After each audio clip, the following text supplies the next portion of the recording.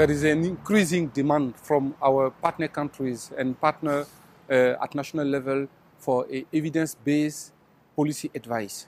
So, and we know also that in GIZ, we have a rapid turnover in the personnel.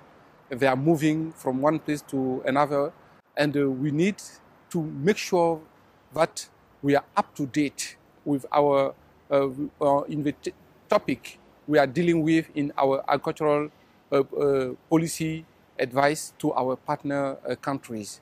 So therefore, there is a need to have a learning event where we ensure that we have peer exchange among our colleagues. We ensure that we are sharing our experiences at micro level, at meso level, at macro level, and even at international level. I think this is one of the niche where we as GIZ, we are very well positioned with our different instruments.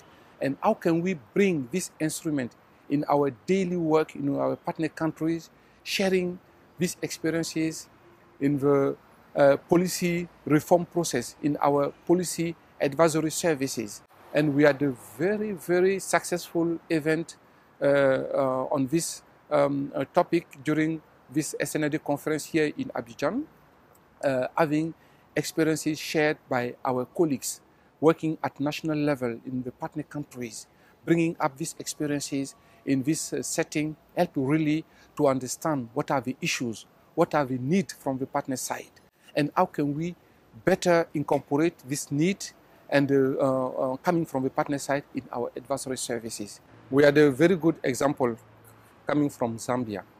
And this example was about how to conduct a policy advisory service at country level where the program was not discussed with the partner in the context of a bilateral negotiation and consultation.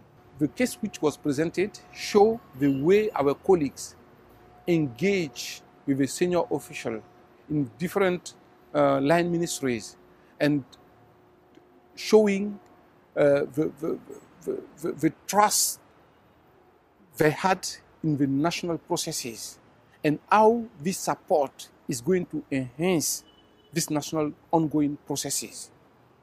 And when this has been understood, the process became so smooth and easy and very easy from the partner to take the ownership, even they are the one now leading the process of this program on the One World, No Hunger initiative.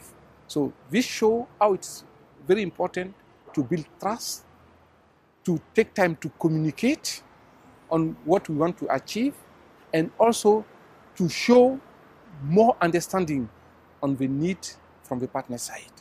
And this is something we are intending to do every year in one of the partner countries or in Germany.